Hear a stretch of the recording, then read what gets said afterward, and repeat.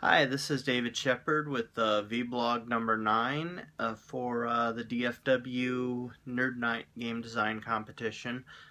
Basically checking in because at this point the game design, it needs better artwork in order to be tested further to see if I can tweak out any potential problems within the game. I will say that I had posted a picture of some of the artwork into the competition on Facebook to overwhelmingly positive results, which surprised me, and even surprised me further that all the animals were represented of their actual creatures. So nobody went, "What the hell is that?" They were all pretty much apparent on what they were supposed to be. I will also say that I had gotten kind of delayed trying to finish up my entry for Kudo Plays Fashion Monster. Ooh, whether it's ready or not, it's turning in tomorrow, so kind of wish I could have gotten more artwork done on it, but my colorist kind of didn't get as much done as we were hoping, so I gotta enter that one, which leads me to the next point on the next game. My current game design still does not have an actual name. I want to call it Zudaman, but I'm sure that's a terrible name, awful, and I gotta come up with something better. As I said, I posted some of the artwork and a lot of people really dug it. The next challenge is getting enough of the artwork done. Now, if I didn't have this next Friday deadline, I would have loved to have spent time trying to make the pens all look pristine, a bunch of little details inside. Instead, what I'm looking at is just abstracting it, having the creatures being what they are, and hopefully that's enough to represent the game and how I hope it'll play. So, the other thing that I'm doing, which kind of gives a bit of an insight as far as my creative process, is I'm trying to make it to where all the components of the cards can just be plugged in and dropped inside the card template. So that means I'm going to be building a small assortment of victory point conditions. I say small, there's 45 different types of ways to score victory points at the end of the game based on the cards alone. And then I'm going to have a set number of the cost sections of the card as a bank to build up. And then I have a bunch of pens that are planned, as well as buildings that I have to get done. I haven't done the line art of the buildings themselves yet. I have sketch art of 13 different little environmental pieces to go inside each of the 5 different regions of the zoo. I have a lot of stuff that can actually go into the full-on production of the game. I'm just going to have to suck it up and deal with turning in a representative but not quite full art forward version of the game into the competition.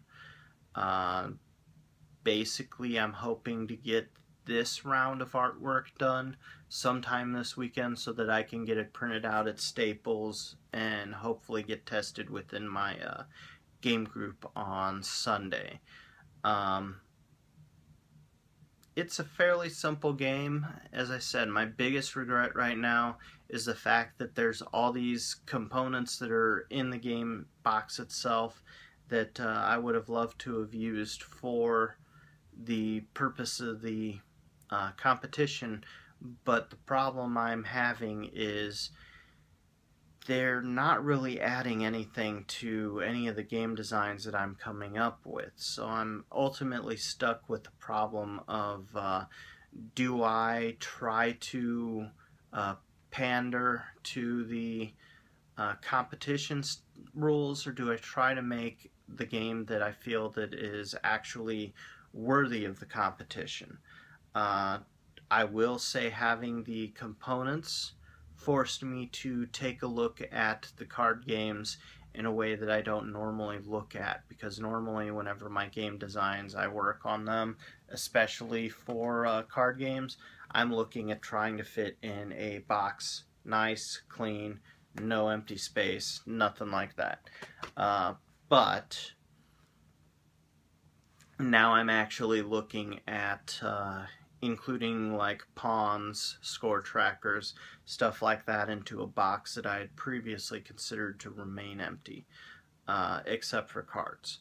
So that has kind of helped push me out beyond some of my initial comfort zones. I will also say that of the competition, I had come up with 5 unique concepts, one of which just was not looking like I was going to be able to get together in time to actually enter the competition, which is sad because of the 5, that is the one that seems to strike me as the most unique and intriguing, but I will be visiting that one after the competition is done, and hopefully that one turns out. Now, having said that, of the 5 designs that I had come up with, pending the test on the 5th, of course, I have over half of them that look like worthy games to actually push forward with. So Zootman will likely be getting better artwork as time goes by, unless of course it gets signed from this competition, but considering my luck with publishers so far, not really looking at that to happen. Likewise, Panduiki, I really enjoy, and I really want to kind of push the pulp concept of the artwork, because I haven't really done any pulp style artwork in a long time, and I want to see if I'm actually capable of it. And then finally, the one game that I'm going to go ahead and retire one of my previous game designs, called Utopia Grind, was an okay concept, but just didn't really do what I wanted it to do, and the title itself seems to work more towards that prototype. So I guess this is Utopia Grind 2.0. So the competition, as far as me as a designer, has actually helped push forward a few other designs. I always have a design that I'm trying to get done, trying to get finished, and this seems to be no exception from the competition. However, hopefully this competition will help gain me some of the exposure and stuff like that, and maybe more people could track me down, see some of my games, what I'm about.